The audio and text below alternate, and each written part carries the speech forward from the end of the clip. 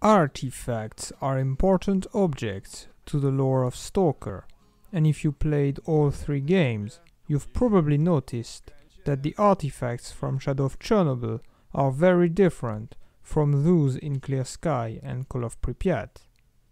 Hello Stalkers, and welcome to the Anomalous Dugout. In this video, we will come up with an explanation that fits the lore as to why this major difference exists. Before we start, let's quickly recap what we know. In all three games, artifacts are created by anomalies. In Shadow of Chernobyl, they are visible to the naked eye and can be commonly found laying around in the zone. Meanwhile, in both Clear Sky and Call of Pripyat, detectors are required to spot and reveal artifacts that are almost exclusively found in large anomalous clusters. Also, in these last two games, it is certain that emissions are responsible for the formation of artifacts, while we don't know that for sure in Shadow of Chernobyl. Now, if you want to see more about the differences between artifacts from the different games, please check out our other videos where we showcase all of them. So, why are artifacts in Shadow of Chernobyl different? We could just say that the creators of the game found new ideas for artifacts and decided to include them in their new games, but that would not be very lore-friendly. That's why I came up with an explanation that fits the lore. Unfortunately, we have no way to confirm it, so we'll have to call it a theory. First, let's take a look at the timeline. Sure, Shadow of Chernobyl was the first game to be released, but the events of Clear Sky are prior to those of Shadow of Chernobyl. It means that artifacts didn't just change because they evolved over time, unless they changed a first time and then went back to their previous state. But remember what I said about emissions?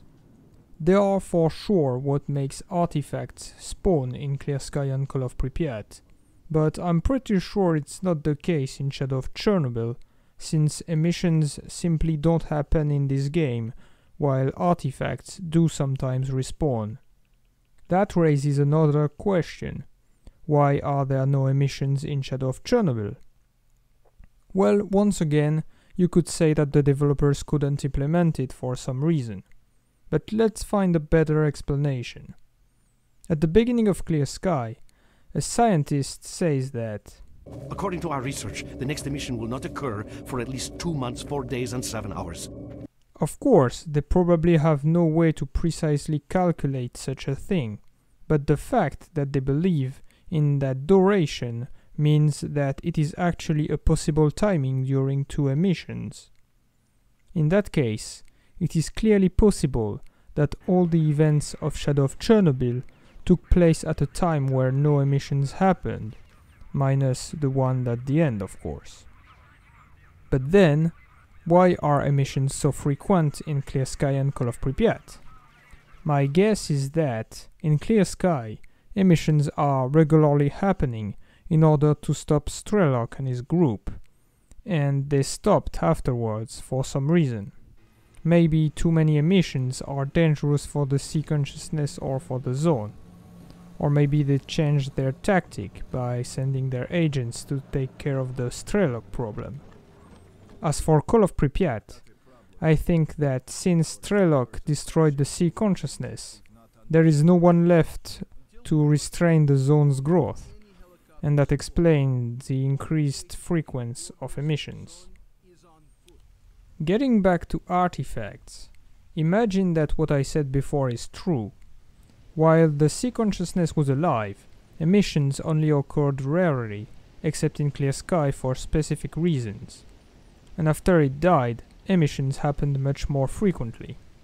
My theory here is that a certain type of artifact, those from Clear Sky and Call of Pripyat, appears during emissions, while another type, those from Shadow of Chernobyl, appears over time in anomalies without needing an emission to be created.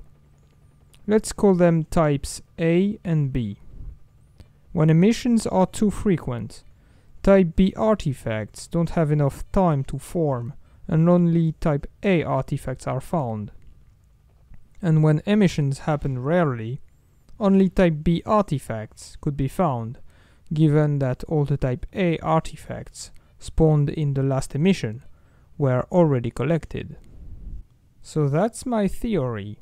Please feel free to tell me what you think in the comments below. But wait, we're not done. There is actually some more information scattered in the games that further encourage this explanation.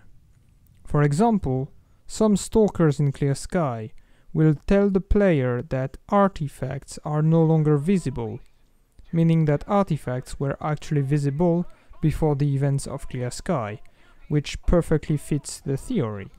Also, type A artifacts are all radioactive, with only 3 exceptions, while type B artifacts aren't necessarily radioactive but can have other negative properties. Considering that emissions are supposed to be extremely radioactive, this would fit the idea that type A artifacts are created by emissions and type B artifacts are not.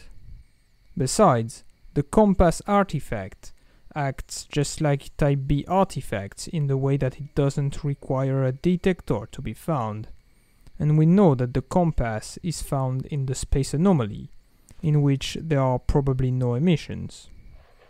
Another artifact that doesn't require a detector to be seen is the Earth of the Oasis, that was probably created over time, considering its nature and the fact that it never respawns, which gives more credibility to the assumption that type B artifacts are created over time and not by emissions. Moreover, it is no secret that Shadow of Chernobyl has less anomaly types and anomalies in general than the other games.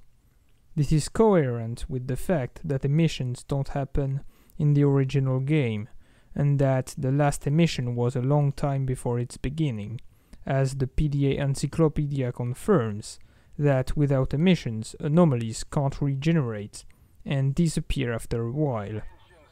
This would explain why many known anomalies that appear in Clear Sky, like the gas for example, are completely absent from Shadow of Chernobyl but returned in Call of Pripyat. And this also explains the decreased number of anomalies in general in Shadow of Chernobyl. Basically, only the strongest and most resilient anomalies would remain. Finally, the theory would also explain why in Shadow of Chernobyl military helicopters are able to reach the center of the zone without flying into air anomalies.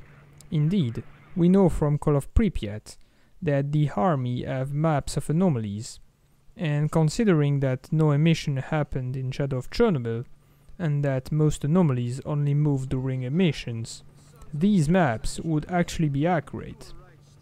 Furthermore, it makes the mistakes made by the military in Operation Fairway more believable, as at the time of the operation their maps had already proven to be efficient. Sadly for them, emissions happened since then, and this led to the crash of all Stingray choppers, as it is depicted in Call of Pripyat. So in the end, we can see that many elements from all 3 games hint towards this theory that artifacts are different in Shadow of Chernobyl because of the lack of emissions. Now, whether you agree or not, make sure to tell me about your opinion on this, and if you find any other clues concerning this artifact mystery, leave them in the comments below. As for now, I thank you for watching, stalkers, and goodbye.